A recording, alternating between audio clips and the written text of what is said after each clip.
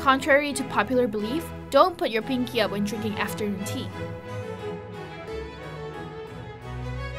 Downton Abbey didn't lie to you. Afternoon tea is a big deal in Britain.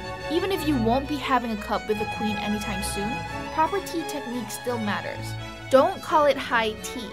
A lot of people think afternoon tea and high tea are the same thing, and sometimes use them interchangeably. Big mistake. Huge.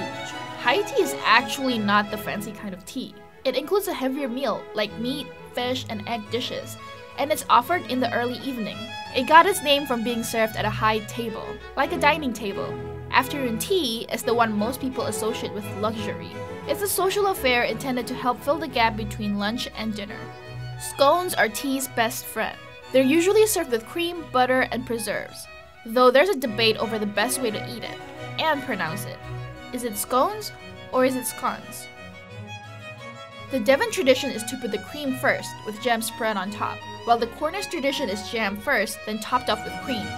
Don't dunk your biscuits into your tea either. If you want to, you can do it in the privacy of your own home. Milking matters. Milk is the standard added, but the order of operations is highly contested. Some people believe putting the tea in first is the right way, because then the guests are allowed to flavor their own tea with milk to taste. But more traditionally, putting the cold milk in first protects the delicate china from the hot tea, which might crack or damage the cups. Choose your own adventure. Just hope you don't end up cracking the cup at your first afternoon tea. Make sure you stir it right. The tea should be stirred back and forth, not in circular motion. Don't clink the spoon against the sides of the cups either. Stir it delicately, so you won't crack the fine china.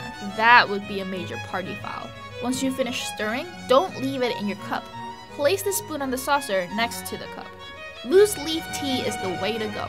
Leave the back teas for another time. To have the finest afternoon tea experience, it's better to use loose tea leaves. And don't serve white tea, green tea, and infusions with milk. Only black tea. There's an art to your sip. Bring the teacup to your mouth. Never lean over to reach the cup. And no, you aren't supposed to raise your pinky finger while you drink.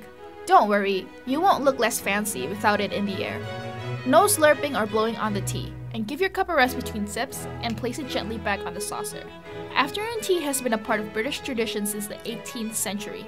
That means you need to catch up on hundreds of years of tea tradition. So start practicing. You never know when you're going to run into Queen Elizabeth at afternoon tea.